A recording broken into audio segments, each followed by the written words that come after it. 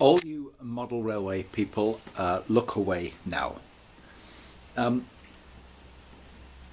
If anybody knows you're interested in model railways, you get asked various things, and one of the things I've been asked is about getting hold of a little train to go round a Christmas tree. Now, this is a popular thing in America, and I've just been down to the garden centre and I bought this for £16.99. It's a little bit difficult to get the scale of it. If I put one of my slippers on, then you can see it's not very big. For those railway modelers, I would guess it's approximately O gauge size-ish, but that's not important. As I say, this idea of a little train running around the Christmas tree is popular in America. If you have a big enough space, then the thing to do is get the LGB garden railway stuff. That's if you've got a big room. But for people without a bigger room, I found it difficult to find a Hornby, or should I say, a standard 00 gauge system that would run round a small enough circle. That was a bit of a problem. So, popular in America, so all this stuff will be made in China, but it will be USA outline in terms of any depiction. You're unlikely to find anything which is British outline in terms of the style of the thing at all. So what you get are Christmassy trains playing Christmassy music, and the best place to go looking for them, if you did want it, is your local garden centre. They seem to be the places with the Christmas novelty items such as this. And when we open the box, you see you've got something that is meant to represent a loco, something that's meant to represent the tender for the loco. They get described variously on the packets. Strange little translations you get, and then a box car, and in this case of this train there isn't any caboose, as you would call it if you're calling it by its American nomenclature, whatever. And it takes 4 AA batteries. It's just as you would expect, cheap plastic, but and there we have, by the friction on those wheels, a couple of driven wheels there. On this thing, there'll be some sort of motor in there.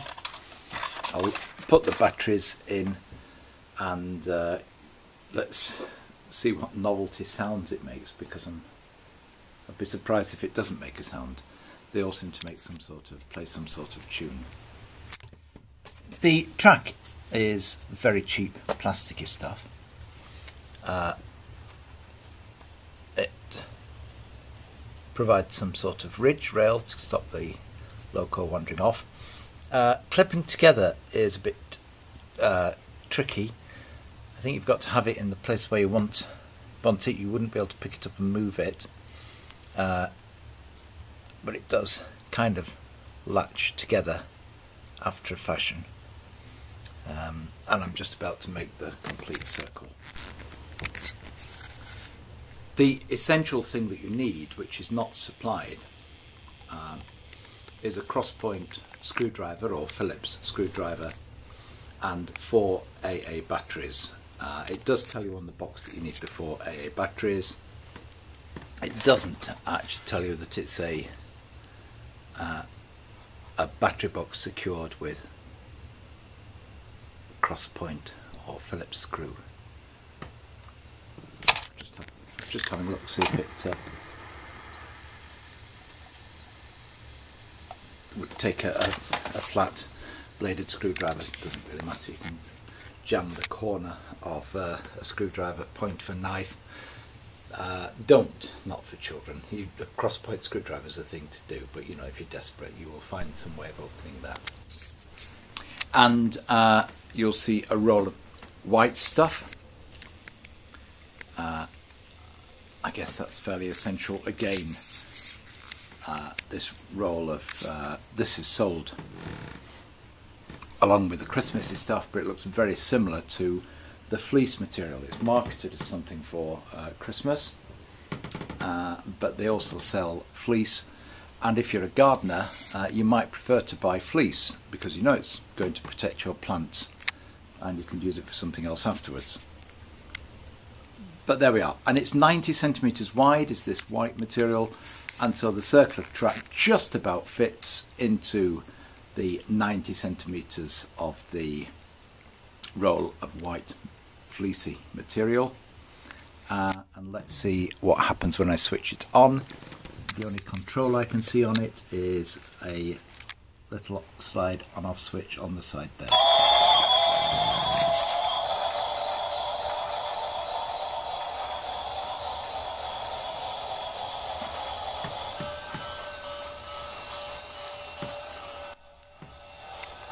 Well, there is a light on the front. I have no idea what sort of condition the batteries are in that I put into it. So, a whistle, something that's a little bit like a steam engine going.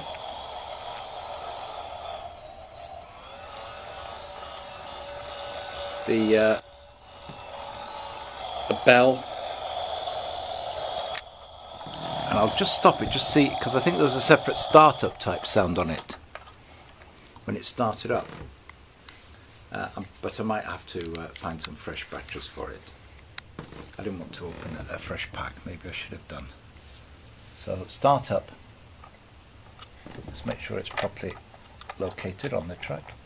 Yep, is everything running on the track properly? Here we go.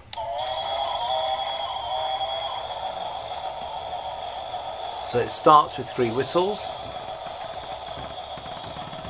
You've got the steam sound.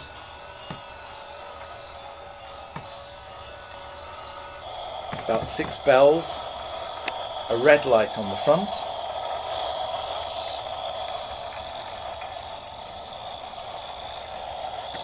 And please don't assume this slow running is normal. 1, 2, 3 whistles. Chuff chuff sound.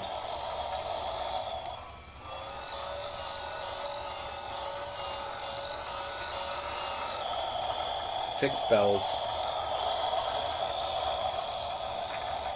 Well, there it is. That's what you get. You get this simple, rather primitive loco, but it will go chugging round your Christmas tree. And it is a little bit of animation. This particular layout just has some are very Christmassy, is what I was going to say. And this one, when I say layout, it's not layout, is it? It has Merry Christmas written on the tender for the loco, and then some Christmas bauble type decorations on the carriage there. Sorry, I was looking at it rather than pointing the camera at it. Okay, hope that was of interest. It's all going to be boxed up now and taken round to a friend's house where it's going to be installed around the Christmas tree. And it's about the right diameter, I think, for UK households to go around UK Christmas trees, which is one of the considerations. Let me just say something else while I've got this running, which is at the garden centre they did have an LGB train running around, that part of their system. They've been using that same loco for 3 years, and it starts running from October, so it runs constantly throughout all of November and most of December, and apart from lubrication they've not had any trouble with it. So that is a testament to the quality of LGB. If you really wanted something that was going to last, there it is running it in, let's call it a commercial environment. Do not expect anything like that from this sort of toy. You know, maybe it will last a couple of years, and through a couple of sets of batteries. But certainly if you wanted something reliable, then you would have to start looking for something like the LGB for the large scale, or even Bachmann, Hornby and the other manufacturers, if you and go for down to 00 scale. There is something that Bachmann do which is ON30, and you can get some sound locos in ON30 that runs on 00 track and will negotiate tight curves. And if you wanted quality, then that might be something to look at, and those locos come in at around the £150 £200 mark. It's, and if you only have 2 trucks, for £200–300 you could get something. This is different. Just to remind you, £17, and you also get some card stand-up Christmas scenes to go with it. That, I'm sorry about the lighting, I'm shooting against the outside light, is my Bachmann Christmas garden scale. If I pick up the other thing, I'll show it.